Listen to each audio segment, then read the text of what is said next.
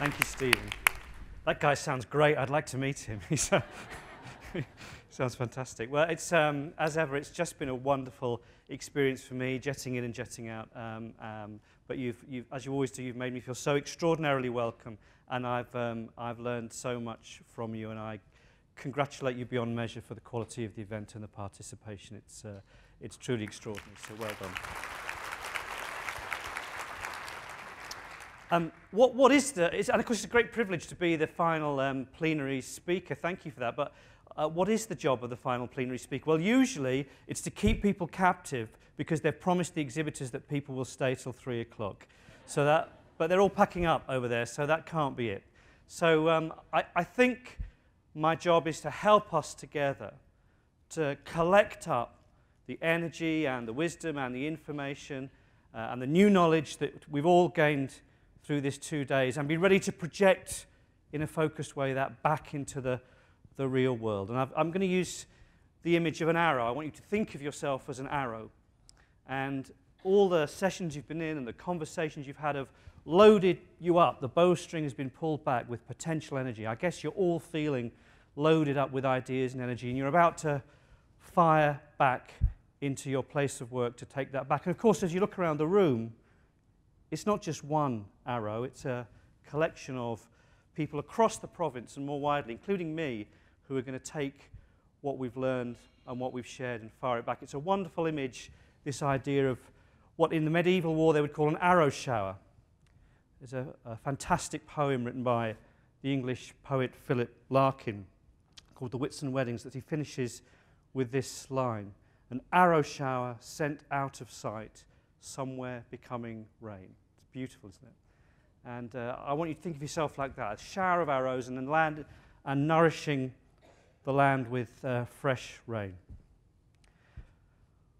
But maybe when you go back, turns out that the people you're working with aren't as excited as you about what you've learned. They haven't kind of shared the experience. Maybe some of them are even waiting for you to come back to kind of point out that it's still the same.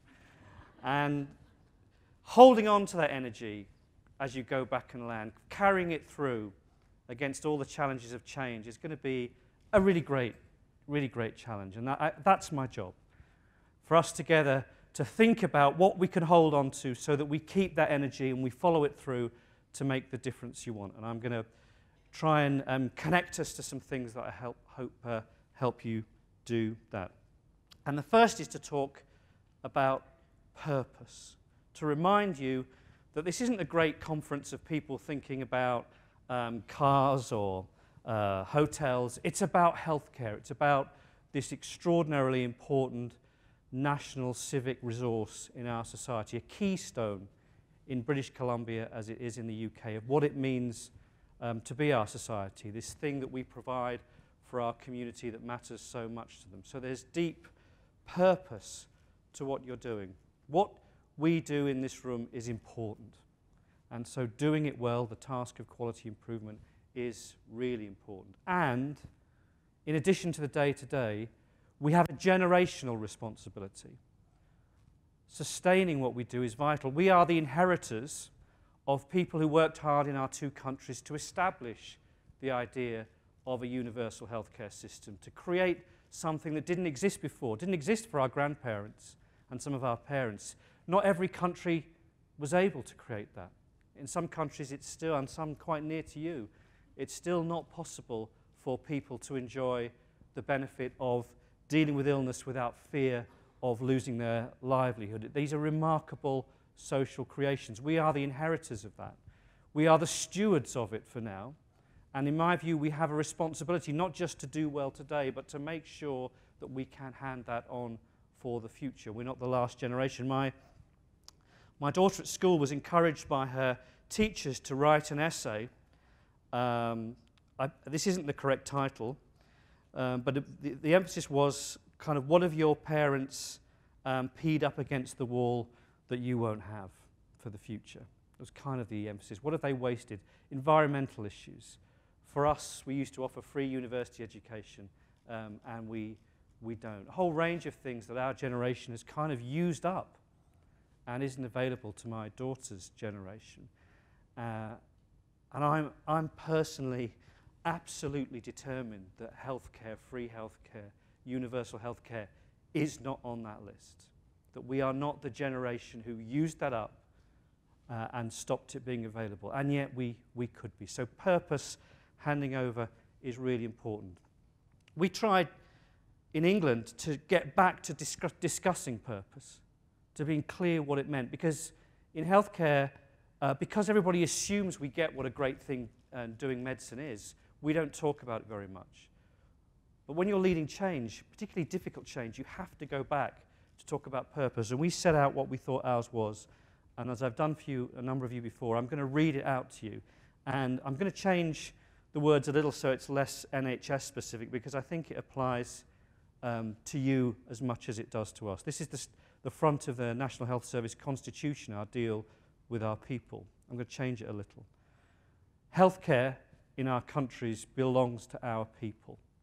It's there to improve our health and well-being, supporting us to keep mentally and physically well, to get better when we are ill, and when we cannot fully recover, to stay as well as we can to the end of our lives. It works at the limits of science, bringing the highest levels of human knowledge and skill to save lives and improve health. It touches our lives at times of basic human need, when care and compassion are what matter most. That's what you're responsible for in your communities. Can you imagine anything deeper and more important as a sense of mission to carry forward?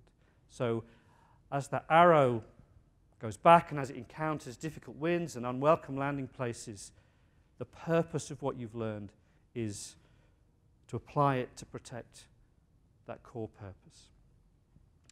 So I want to talk a little bit about these 4 things. I want to explain a little bit more about why I think it's given to us to be a generation of leaders who have to sustain our healthcare system. I want to say something about what we do and just add and contextualize some of the learning that you've had in these 2 days. I want to talk to you as a community of improvement leaders. And I profoundly believe that quality improvement is the key tool to unlock this challenge. But I believe that we need to be honest with ourselves about upping our game as improvement leaders to improve that. I want to say something about that. And finally, I want to talk to you as healthcare leaders, as individuals who lead healthcare and what it means to be that leader and how we can improve ourselves to take on this challenge. So let me start by saying that we are a generation who are called to lead significant change. We don't get a choice. It's not really down to us. We just happen to be around and the stewards of our systems at a time when it's imperative that we lead change. And it's to do with quality, but more importantly, it's to do with something that people don't like talking about, which is money. We're a group of healthcare leaders who stand on the brink of revolutions in these 2 things, in how we change the costs in healthcare and how we continue to drive quality, and how we do those 2 things together. We're the people who love healthcare. You all feel passionate about it. One of the ways that we express that, certainly one of the ways that I expressed it for my whole professional life up to the last 7 or 8 years, was saying healthcare is so important that we need more money to fund it. I spent so much of my life finding out where money was so that I could persuade people, local payers, governments, that they needed to put more money into healthcare because it really mattered. But I want to suggest to you that that well-intentioned act that was a big part of my career and I think has been a part of many of yours, turns out had in it the seeds of the destruction of our healthcare system. That by showing love for healthcare, by saying, give me more resources, I was inevitably part of a silent conspiracy to destroy our healthcare systems. This is a graph of the cost of healthcare, the growth rate of the cost of healthcare compared to GDP, the gross domestic product, the wealth of our countries. If healthcare costs were growing at the same rate as the wealth of our country, we'd be on the line. You can see that pretty much every country, yours and mine, is significantly above the line. It means that every year we're using slightly more of the wealth of our countries to fund our healthcare system. In fact, the cost of our healthcare systems is growing at about twice the rate of the wealth of our countries. So each year you use a little bit more of the wealth of British Columbia, we use a little bit more of the wealth of the UK for our healthcare system. That's why healthcare grows to consume 8, 9, 10, 11, 12% of the wealth of your countries and heading north. It's a simple, straightforward fact to say that that's unsustainable. It's unsustainable. That's not an opinion. That's factually, mathematically correct. We cannot go on into the future expecting that we can consume more and more of the wealth of our country. You cannot consume 50% of the wealth of BC on healthcare because you've got education systems to run and military services and roads to support, all the other necessary things that are part of society. But if we carry on growing the cost of healthcare as we are, then sometime, almost certainly in your lifetime, and with absolute certainty in the middle age of your kids, we'll have broken our healthcare system.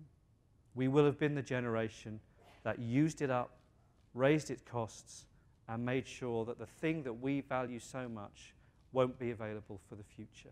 We, the people who love healthcare, are creating the situation where we will destroy it.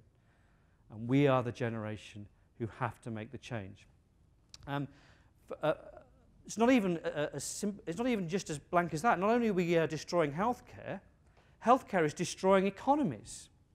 Just look at the US, the impact of the US, of the cost of healthcare system. This is a particularly complex graph and almost impossible to interpret, particularly when I've forgotten to put on the information. But it's a graph. It's a graph from one of the rating agencies. I don't know whether you're one of the last countries in the world with a AAA rating. It's fantastic. Well done. We were downgraded earlier this week. I can afford even less now in Canada as the pound slumped again against the dollar. But this Standard & Poor's give ratings to countries, and this is a graph of what will happen, in their view, to the ratings of countries' economies if the cost of older people, and that is significantly driven by older care, but in this graph includes some other factors, if those costs continue to rise. The AAA ratings are the ones in orange at the bottom, and what you can see is that all countries' economies gradually get less and less creditworthy because of the path we're on. There are almost no AAA-rated countries by 2030 because of the growing cost that we, the people who love healthcare, are imposing. We're destroying our system and we're also undermining our economies. In England, it's really obvious. We had a big crisis when the economy went bust. All our banks went south. We piled a lot of money in, and that money came from other costs. And so it was really obvious to us that we had a crisis. We were forced to take action because healthcare costs, initially for 4 years, and now it looks for nearer 10, were frozen. Healthcare costs were frozen. And you know as well as I do, if you keep the money in healthcare the same and the population keeps growing older and we develop new capability, a gap opens up, and this was the famous 20 billion gap. But it was really obvious to us. In some ways, I think we were very lucky to have that crisis because it brought home to us the scale of the problem. It forced us to act. Whereas for you, wonderful colleagues in BC, let me tell you, the deep problem remains the same for you. The deep problem remains the same, but your crisis is less marked. And so the risk for you, it's not that you can avoid it, the risk for you is that you're sleepwalking towards this end. You don't have to deal with it this year. You don't have to deal with it next year. I know you'll have financial crisis, but you can figure your way through the shortage of money this year, next year, the year after. But each year you choose to do that, you're choosing to load the problem up for the future. And one of the reasons I'm telling you this is because I think if you choose to do it, you should choose it willfully. And if you don't, knowing this knowledge, you should decide with me that you're going to change it. And be the generation that starts to change the relationship between cost and quality in healthcare so that you become a generation that's starting to protect it for you and your kids and your grandkids. It's like environmentalism. You know, people who started talking in the 70s about sustainability, about the need for the world to think about sustainability, were crazy people. They were regarded as mavericks and nonsense. When you start talking about this in healthcare, you're often regarded today as crazy because what we need today is more money. Of course we need more resources. Come and walk around my hospital, come and walk around my ward. But those people in environmentalism, of course, today are the mainstream. Everybody understands that to sustain the great good of energy in our society and a healthy planet, we need to think about the long term. And we need to create that change in healthcare and recognise that just arguing for more is a path to destruction. And we have to be the generation that switches our mindset and begins to change the relationship. But today, we have two strategies for dealing with it. One is that we put our hands over our ears and our hands over our eyes, and that's going on in a lot of places, and then there's the one on the right, I don't know if you can read that, which it says, then a miracle occurs. In 1992, I met the national leader of genetics in the UK, wonderful, wonderful man, who told me that I needn't worry about the future because genetics would have it all sorted in 5 years. It hasn't quite. I hope it does. I hope some fantastic revolutions come along that do solve this problem. That would be wonderful. But I'm not prepared to bet the future of our precious healthcare systems on a hope. And we have to do the work that begins to sustain it, while of course we continue to work on miracles. So I want you to feel passionate about the task of changing the cost base of your society. I want you to feel passionate about it. People don't like feeling passionate about it. But if we are not the generation of healthcare leaders that begin to tackle the cost issue, we are putting at risk the future of our system. It's really important. It's a massive ethical issue. Even when you do that, people will think you're a monster when you start talking about it, but you've got to do it. So that's the cost revolution. The second revolution is that you're all kind of obsessed about, like me, is the quality one. You've done a wonderful job here. We've learned from you, as you've learned with us, about how we can change quality. And I think we've achieved one remarkable thing, which is that that the public that we serve that previously probably tolerated significantly poor quality in our service are no longer prepared to accept it. It's partly the work you've done, it's partly about generational change in our societies, but that genie is out of the bottle and you can't squeeze it back in, and that's a good thing. In fact, that pressure for high quality, in my view, is going to grow and grow and grow. It's going to cause us real headaches, and we should welcome those too, because they're forcing change. But if you think about our response to that, and I've just enjoyed so much seeing the wonderful work you've done, but it reminds me of the work that we've done in England and the work that I see done in the US and the work that I see done in parts of Europe. It's fantastic individual examples of excellence. We can find in your country, in your province, in my country, and around the world, wonderful examples of the parts of what a great future healthcare system might be. But I really don't believe that we've generated this spreading fire of change, this unstoppable momentum.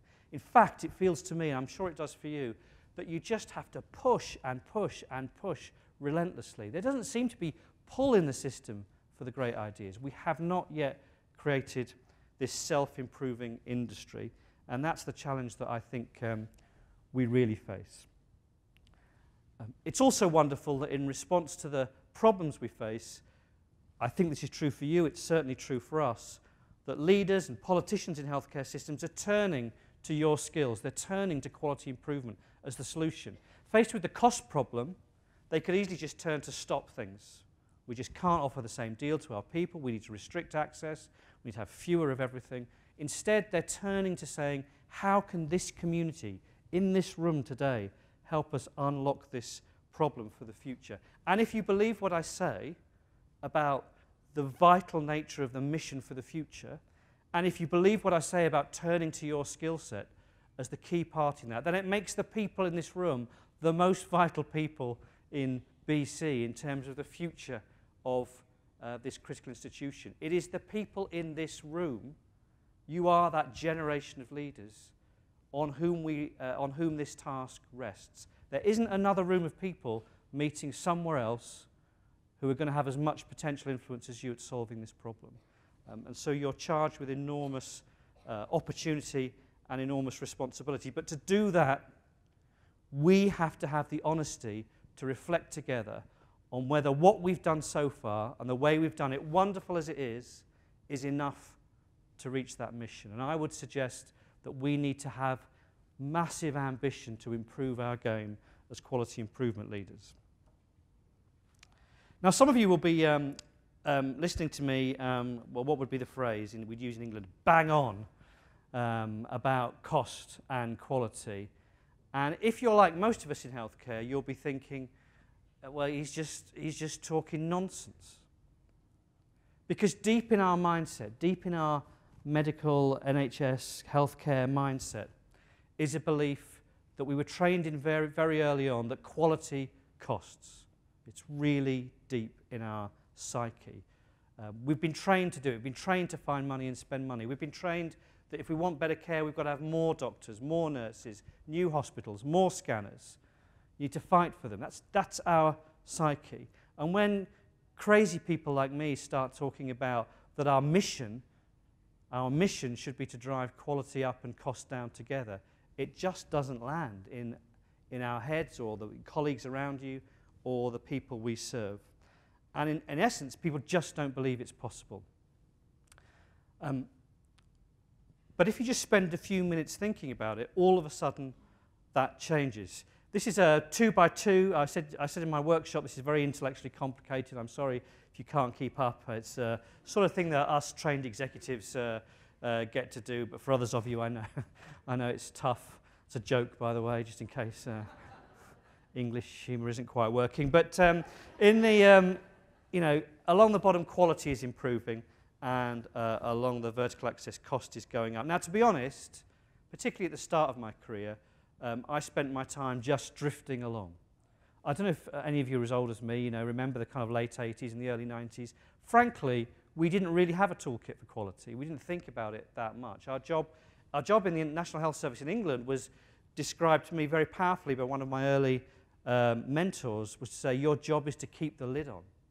Just get through the day, get through the week. That's what we did. We drifted. I've also spent a lot of my career in these other two boxes. When money was around in the top right, I spent it. I'm really good at spending money. If you need, don't hire me to do this. Just if you've got money, hire me to come and help you spend it. I'm great at it. That's really what we did in that journey that Stephen was describing of the transformation of the NHS. The Blair government gave us a whole load of money, and we used it to eliminate waiting time and tackle infection control and build new hospitals. We spent the money on great stuff. It wasn't a bad thing to do, but our training is where money's around, spend it. I'm equally good when money's not around at just cutting stuff. If the task in England was just to save 20 billion, it's not a difficult thing to do. Don't let anybody tell you that saving money is hard. It's the easiest thing in the world. You just stop stuff. You just stop hiring people, you stop training, you end up having no biscuits with the tea and coffee. It's easy to save money. And so again, my honest reflection is that I've spent quite a lot of my career oscillating between the two, and I think you'll see that too. Spend or stop spending, spend or stop saving. And the question, therefore, if you believe what I'm saying, that we should be driving passionately with purpose for cost reduction and quality improvement together, is you have to move away from those things that we spent so much of our career doing and operate in that bottom right-hand box. And as I say, people their starting point is it's empty. Everything costs money. But when you start to think about it, when you start to think about your daily experience of working in your healthcare system, you reach a different conclusion. You reach a conclusion that the life of you and your colleagues around you is dominated by waste and error and duplication and delay and failures in handover, and you can find things that drive cost down and quality up together. I've listed a few here. These are all incredibly obvious. Keeping people out of hospital. I watched my dear old dad in his last days just over a year ago after a long chronic disease, and he had the typical experience. At one level, he was really well cared for, but the last 3 years of his life were dominated by sitting at home, getting more and more unwell, with his chronic lung disease till he couldn't breathe, then being rushed into hospital, stabilised, and a couple of times picking up in a very vulnerable state infections in hospital, and not the end of his life he would have chosen. And as it happens as well, hugely expensive, hugely expensive. It was kind of wrong on all fronts. Standardisation, quite a difficult thing to say in healthcare, difficult in the culture of medicine. Of course I want to be treated personally by a doctor who, when it's required, can choose to be creative and imaginative. But I must say I think that's a vanishingly small amount of time, and most of the time I want to be treated by a doctor who's operating to well-established protocols, using the best evidence-based procedures and materials on me. And we have to grow up. We have to grow up about standardization being right and a key part. Technology. I've had some great presentations. I think you're absolutely potentially world leaders in this part of the world in thinking about modern technologies in changing healthcare. But most of us were trained to think that the computers made life worse. Best example of this was a doctor who wrote to me telling me that the computer system that he used in his outpatient clinic, because of all the security and the passwords, took him 12 minutes to log on each morning. And when we think about the requirement we have for efficiency in the UK, it's about 4% a year is what we have to deliver. That 12 minutes was 2 years' worth of efficiency for him to deliver because the damn thing wouldn't log on quickly enough. So our mindset about technology is in the wrong place. We don't add it in a way that drives both quality and efficiency. Saving time. This one annoys people because everybody in healthcare, well, first of all, everybody in healthcare is a saint, basically. And not just that, they're hard-working saints. They never stop. So my experience is that most folks in healthcare work really hard. They work too hard. Working hard is not the same as using your time well. And people work hard incredibly wastefully. So most nurses are fantastic people, but the evidence shows us, the evidence from our work like yours in reducing the time to care work, shows that nurses in England are typically wasting 30% of their professional time. If we needed to produce 15% more nurses, we've got more than double that locked up in the waste in current nursing time. We have to begin to unlock it. Harm. Harm is not only disastrous for the patient, it's not only a personal tragedy and disastrous, it also costs the infected patient, the patient with a bed sore. It's not just a personal disaster, it's spending money on creating a disaster. And doing the right things is cheaper. And the whole thing of reducing waste. I don't know how many of you had the experience, I've had it a couple of times, of being in your own hospital or clinic as a patient. It's a pretty remarkable experience because you see a completely different facility to the one you do. I say to people, hospitals look different horizontally to they look vertically. They truly do.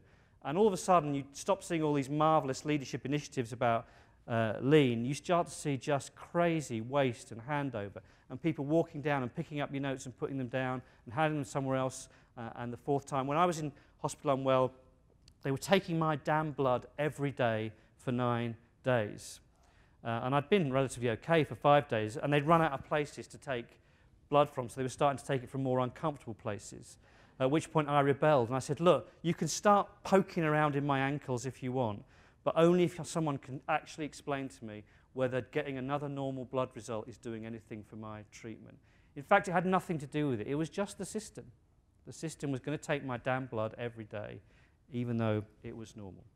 So my suggestion to you is that that magic box is actually jam-packed full of stuff, that if we're smart enough to do it, we could apply things that begin to make that generational change that we need in terms of driving cost and quality together. We're a bit scared of it. We like talking about the quality side. It sounds kind of nice and warm and related to mission. And we get nervous about talking about the cold, hard language of the cost side. But the material exists if we believed it was our mission for us to do it. In case you don't believe me, go to the evidence. Evidence matters to me, but it matters more to a lot of other people. And the best study is John Overtveit's study, of which he's done 3 versions now, a meta-review of the evidence, on improving quality and saving money. It's available, amongst other places, at the Health Foundation's website, which I've referenced there. And he reaches the same conclusion, that of course, when you study the waste in our system, it's all there to be got out. Now, there is a really important caveat here, and this is where life gets tough for you folk. Some people will kind of take that section of my talk and say, yeah, I agree with him. Driving quality saves money. And all we need to do is to drive for quality, and the money will fall out of the bottom. But that's not my belief. My belief is that driving for quality improvement generates the opportunity to save money, but you have to harvest that opportunity. This is like my daughter when she goes shopping. When my daughter goes shopping, and I mean, I'm just completely lost with all this stuff, but she comes back and she's got bags, which is always a really bad sign, and I say, great, what's in the bag? She said, I've had a fantastic day. She said they had a 20% sale at the shoe store, so I bought 3 pairs of shoes and it was £30 off each, so I've saved £90. And I say, that's wonderful. Can I have the £90, please? And it's a little harder to hand over in cash. And that's the sort of argument that goes on. The way it plays in healthcare was people say, we've introduced a fabulous pathway redesign in our orthopedic service. It saved a day of care. A day cost $1,000. We've done that for 1,000 patients. That's $1 million of saving. Well, no, it isn't. It's the opportunity for $1 million of saving. And if you want to take that $1 million and use it to fund out of hospital care or a new drug regime or something else that matters in your system, then you have to do the tough end of the business of harvesting that resource, which is people and facilities, and either taking the money or redeploying that to the service you're trying to create. There is a tough end to our business, and we improvement leaders have a track record of shying away from that tough business.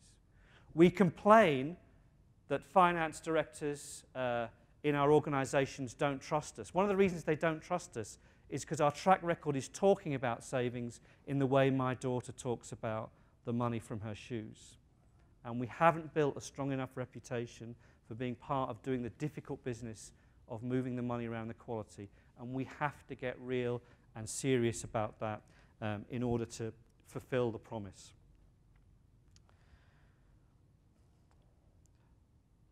I've talked about a generational change, about an idea of deep change going forwards. And I want to say something now that reinforces how profound and deep I think this change is. I think right now, most of us are involved in the kind of the first stage of this, which is redesign inside the current kind of pathway. And it's great work. It's fantastic work. Some of you, I think, are moving on to the second stage, which is redesigning elements of the whole system, joining up bits of the system much better so that the patient flows. And where you're doing that, I congratulate you, because it's tough to do. But I've seen some of that happening, making connections between community services and hospital services so that the work flows. But I believe, and the evidence I think supports me, that if the kind of scale of change we need means that we need to begin now also to think not just about change inside the current systems of care, but profoundly changing some of our systems of care.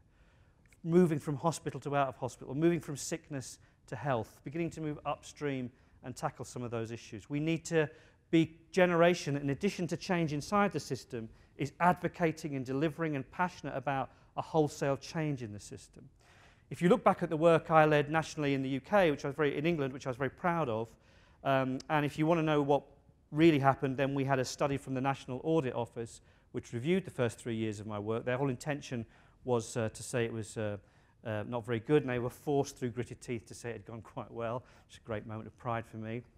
But they also named something which I agree with, which is that we'd done really well on numbers 1 and 2 there, but that we hadn't made enough progress on the deeper change, on beginning to change the modalities of our system. And I'd encourage you to do that. But that's really tough. It's really tough for people to break out of their idea of what the system is, to see what it might be.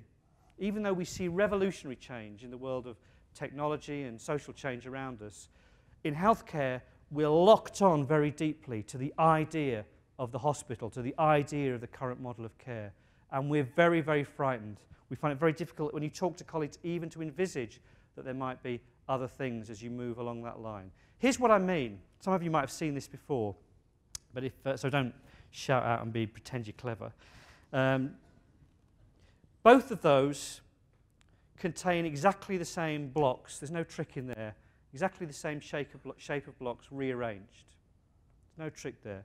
But when you rearrange them in that way, there's a hole in the bottom one. And yet you know from your school days that the area of a triangle should just be the bottom multiplied by the top. So surely that should be the same. It's a conundrum. It's a complete conundrum. If you don't know the answer, I've had people sit and look at it for hours. I'm not going to do that now. I'll tell you what the answer is, because the answer is informative. The answer is that neither of those shapes are triangles. If you look carefully at the top one, you might see where the red and the kind of turquoise one meet. It's slightly concave, very, very slightly concave, that line. It's not a straight line, that hypotenuse. And if you look at the bottom one, again, very, very subtly, where the turquoise and the red meet, it's very slightly convex. It's also not a straight line. The difference between those two is enough to explain the two.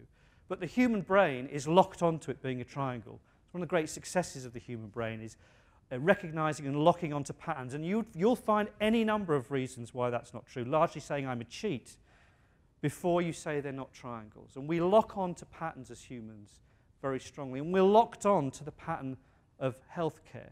When you say to bright, young, engaged physicians that the pattern of care we need for the future is one in which we're not bringing people like my dad into hospital, we're supporting them to live lives, you're threatening a pattern that's as deeply embedded in their minds as those are triangles. You're saying it's not a triangle. And you have to go at it and at it and at it again and again. And it can feel really difficult to do. But I would remind you, certainly for us, and I'm sure for you, we have done this before. Think about the extraordinary change in care for people with mental health problems that happened in our society from the 50s and 60s to now. In England, what we did with people with mild, moderate and severe mental health issues in those years was we thought the caring and appropriate thing was to move them into huge warehouses outside of cities, and we thought that was great care. That was our triangle, that was our pattern. Today, those things they're 40 or 50 years old, but they're healthcare archaeology. They're gone, they're converted to housing estates and hotels because decisions were made by brave and courageous people to break the pattern. I've done something again that you shouldn't do in presentations and done a really long quote here, but this is a quote from a 1963 Minister of Health in our country who decided to lead this change.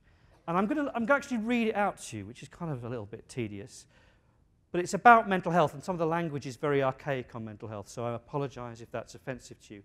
But as I read it out, I want you to think not about mental health, but about the other patterns of care that we need to change, about moving chronic disease out of hospital, about moving from sickness services to health services, and just replace those words, because I think it speaks to us in a really fresh way about the kind of challenges we have now. We have to strive to alter our whole mentality about hospitals, and about mental hospitals especially. Hospital building is not like pyramid building, the erection of memorials to endure to a remote posterity. We have to get the idea into our heads that a hospital is a shell, a framework, however complex, to contain certain processes. And when the processes change or are superseded, then the shell must most probably be scrapped and the framework dismantled. I'll press on. He talks about resistance. This resistance to that change is not only physical. Hundreds of men and women, professional or voluntary, have given years, even lifetimes, to the service of a mental hospital or a group of mental hospitals. They've laboured devotedly through years of scarcity and neglect to render the conditions in them more tolerable, and of late they've seized with delight upon the new possibilities opening up and the new resources available for these old but somehow cherished institutions. From such bodies, it demands no mean moral effort to recognise that the institutions themselves are doomed. It would be more than flesh and blood to expect them to take the initiative in planning their own abolition. What a courageous political statement. How swimming against the tide. How much it was greeted with cynicism and rejection by professions and the public who thought that the right model of care, the triangle, was fixed. But we saw it through as a nation, and today no one would go back to believing that the right thing for people like us, when we were facing our mental health challenge in our lives, was to lock us away in institutions. No one would return. We all now believe that the change was right, but it took extraordinary courage and commitment to break the pattern then. And I'm encouraging you to show the same imagination and courage, and to understand, for the reasons set out in that speech, that people will reject you not because they're bad, but because they've invested their lives in containing that pattern. But as we see it through and begin to break through, you'll have been responsible for remarkable societal change. Let me say something about you as quality improvement leaders and this task of upping our game to deliver this. I've set a very high bar for us in terms of what needs to be achieved. And wonderful as you are, and you truly are wonderful and extraordinary people, together we are currently not doing enough. Of course, you should be proud. You should be proud of what you're doing and proud of what you've seen here today. You're amongst the people in the world who are doing best in the journey to date. You should be proud. But the rate of change is not enough. I don't know what you think it is. Do you think we're sort of moving along in a linear way, that we just have to kind of keep at this for kind of 50 or 70 or 1,000 years till everything's sorted? Do you think it's gradually accelerating? Well, I don't know the detail of that, but I feel very powerfully that however wonderful our processes of change are, they are not moving as quickly as the problem is. The problem will overwhelm us unless we accelerate our capability for change. So you need to do something quite extraordinary, which is you need to apply improvement to yourselves. I have to confess that I have found it in my career much easier to explain to other people how they need to do things better than I have to be better myself. I'm sure that none of that applies to you, but you need to have the courage to protect what you've done, but be prepared to take it to the next level. We need to make improvements spread more quickly. We need to make it more sustainable. You must have the experience I've had, that you can run an improvement project and it's great, and then as soon as you move on somewhere else, it gradually sinks back to where it was. It's not sustaining in the way it needs to. We need to link quality and cost, and we need to change the culture. These are big tasks. We spent the whole of the workshop I was in yesterday talking about the method that we've tried to use. And all I'm going to do here is to put this on the screen and say something very brief about it. But we've thought really deeply in England about what it means to try and accelerate our improvement. And what our conclusion has been is that we need to drive quality improvement methods along with a range of 7 other key things that together will accelerate our change. That we need, as I tried to do at the beginning of this talk, to be clear about purpose. That we need, as you already have, to have a change method and use it. That we need to tell the story and engage people over and over and over again in a professional way. That we need to support our work with evidence. That we need to set the system features, the way money flows, the way people get promoted, so that they're supporting the change, not subtracting from it. That we need to measure, and in a way that's quite challenging for colleagues in Canada and BC, we need to be transparent about the measurements of quality across our system.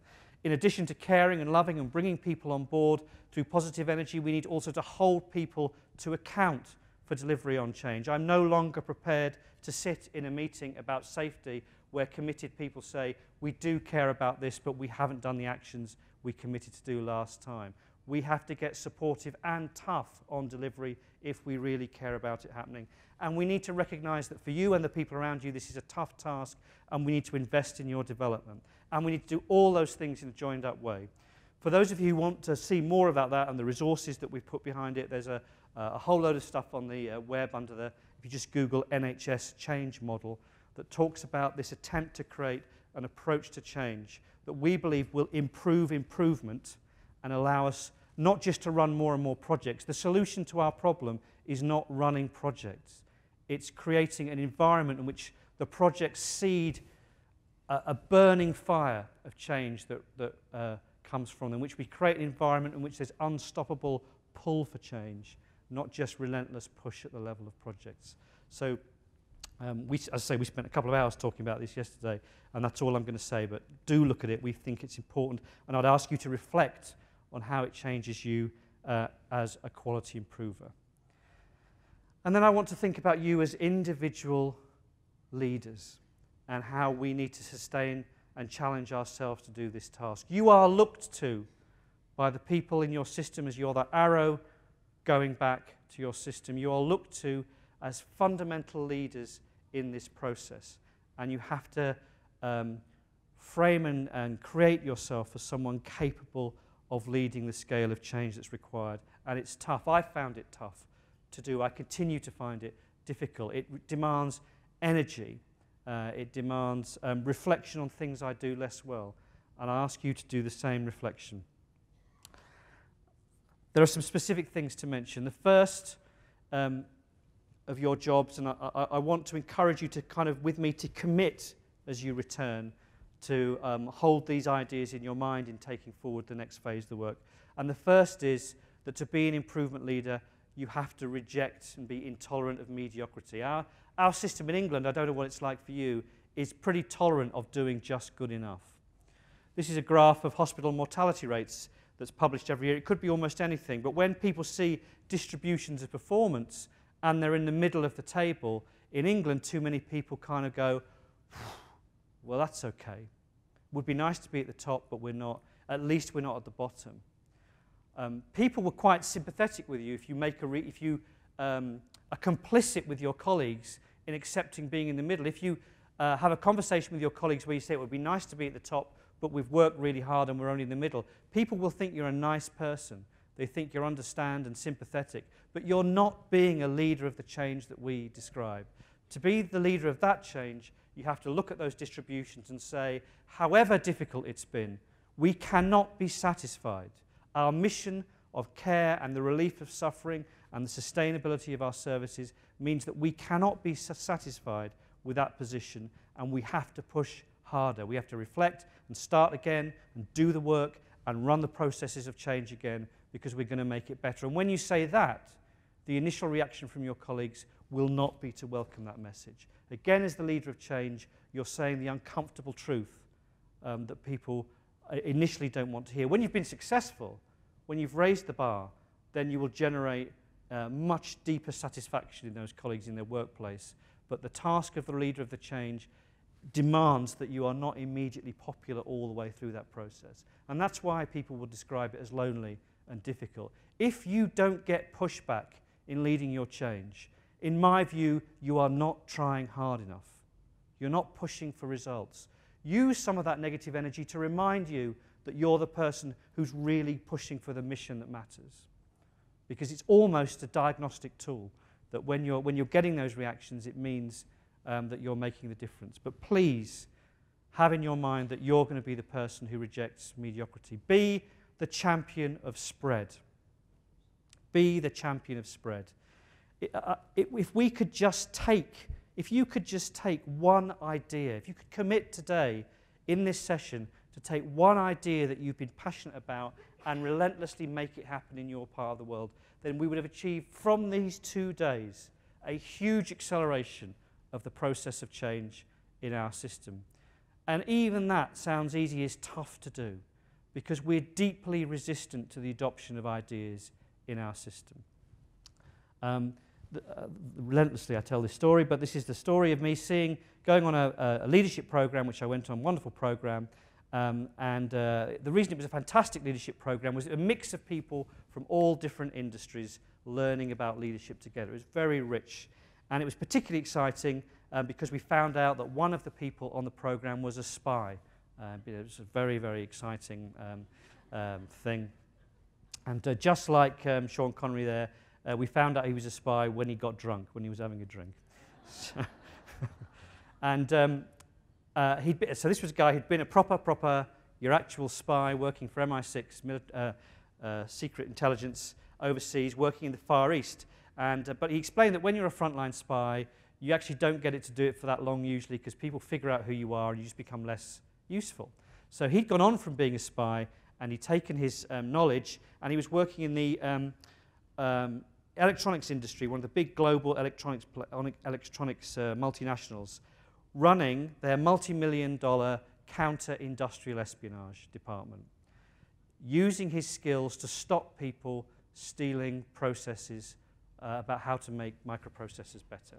At that time, I was a board member of something called the Modernisation Agency, kind of the equivalent of the council. And I said to him, it's really interesting. I've got a multi-million-pound organisation trying to give secrets away of how to make processes better, to give them away. And nobody wants to know. So, I mean, I tell the story because it's funny and it makes us laugh. But actually, it's a complete disgrace. It's a complete disgrace. We go around telling people that we're passionate about healthcare, but not passionate enough to learn from anybody else. That's the truth of it. That's the truth of it. If you go to a conference in England and someone at the front is presenting some great piece of practice, the people on the back row will be having a conversation that says something like, it's not that great. I know someone who works there. Trust me, it doesn't really work like that. They can only do it because they've got more money than us. It's a disgraceful attitude that I have had. And I encourage you to do a simple thing, which is to get over it. And to demonstrate personally your hunger for learning and adoption. Take something back from today. Take something from your neighbour and learn from it. Share something with your neighbour. If you really want to show how powerful it is, make something spread across a corridor in your own institution. But do it and change the culture of sharing and spread. And finally, I want to say something about a third deep change in leadership culture that I want you to be the personal leader of as you go back as this arrow. And it's about valuing the routine, loving the routine. This is a photograph of the hospital I used to run the morning after we had a huge hospital fire. That's my wonderful colleague, Mike Proctor. And what happened was, this was in York Hospital, a patient, well known to us actually, with drink and drug problems, admitted to the emergency room late one night, query overdose, and we brought him into the hospital for observation. And he came round in the early hours of the morning, pretty psychotic, and set fire to the linen store in the hospital. He burnt the whole of the third floor of the hospital out, it looked like that, and we had to evacuate 120 patients in the middle of the night. It's very, very frightening. My phone went at about 3 a.m. It was the hospital to say, we're so sorry to disturb you this time of the night, Mr. Easton, but the hospital's on fire. Do you want to come in? And I said, yes, I thought I would. And I was in full chief executive mode. It was a crisis. What was needed was the chief executive to arrive. I arrived. I started giving instructions. We had staff who had evacuated all the patients, and I started telling people what to do. And I was completely irrelevant. Completely irrelevant. The colleagues in the hospital that day and the following 2 days achieved just unbelievable miracles. We created new ward environments. We comforted distressed patients and their relatives. We created whole new areas of the hospital to care for work. People were extraordinary. The staff of York Hospital in that crisis responded with almost unbelievable excellence. Truth is, whenever I see some terrible incident to which healthcare staff are responding, a big accident or, Lord help us, some kind of terrorist incident, I never worry how healthcare staff are going to respond. They're always fantastic in crisis. That's true, isn't it? Fantastic. I'd go a bit further, which is to say that we love crisis, that we're addicted to it. We give great value to it. We love it so much that if we haven't got one, we'll make one. What we do in healthcare is we give value to the rescue. That's what we do. Listen to staff talking. As they come off shift, they'll say, oh, it's been a terrible day. We didn't have enough staff. You know, so-and-so didn't arrive. It's all been difficult. But we got through. People love the heroic rescue. And the problem with the work you're doing, quality improvement, is that what it creates is calm, ordered, routine care. When you're a patient, it's what you desperately want. You want calm, ordered, routine care, especially, by the way, when you're an emergency patient. You want that. But we give value to the crisis, to the rescue. And the other thing I want you to go away and work harder is giving value to routine. Giving value to it. Do it by counting the number of days since the last incident and praising that more highly than you praise other things. Do it by consciously going out and saying to people what a difference it makes. Do it by measuring the experience of patients and how much they value it when it works. But we have to, as improvement leaders, shift the culture to one where medicine is a heroic, chaotic profession, to one where what is valued is calm, and you are the people who are going to do that. So I've tried to set out something which I believe in passionately, that the purpose of this conference for you and for me is not just to be interesting and rewarding. It's not even to give you an idea to take back for the next stage in your journey, but it's part of something that matters incredibly deeply, which is that you, like me, have a generational responsibility to work to save and protect the most valuable social institution in your society. That's what I believe. And I'm encouraging you to think about it. I'm going to go back from here tonight, or I have no idea what day I'm in, but I'm going to go back from here at some point, yet I don't understand. I'm going to return to the place I live, which is the wonderful city of York. And York's a wonderful historical city. But one of the reasons it's wonderfully historic, it's got quite a lot of the history of medicine in. So as you work from the top left, top left are the remains of St Leonard's Hospital in York, built in the 1200s, probably the largest medieval hospital in Europe that we know about. People were treated by monks with prayer and diet. It's really interesting, isn't it? I think we could do with a bit more of the latter, actually, in some of our treatment. The middle hospital is England's first ever built mental hospital, purpose-built mental hospital, built in 1776 in Bootham to house patients. When they were clearing the bottom of that, they found chains, manacles. That's what that treatment was. And the third one is the hospital I used to run, built in the 60s. And you can see that these were people who did those things, who led generational change in healthcare. They lived at moments when it was necessary in their society to do it. And I'm encouraging you to understand that you are that generation. So take everything you've learned from this. It's been a wonderful, wonderful event. As you're that arrow returning, go back knowing that as you're going to go problems, knowing that your mission is hugely important, that you've got the generational responsibility to lead and sustain the future of the most important institution in the place in which you live. And I just wish you, with great confidence, huge, huge success in doing that for the future. Thanks very much indeed for listening.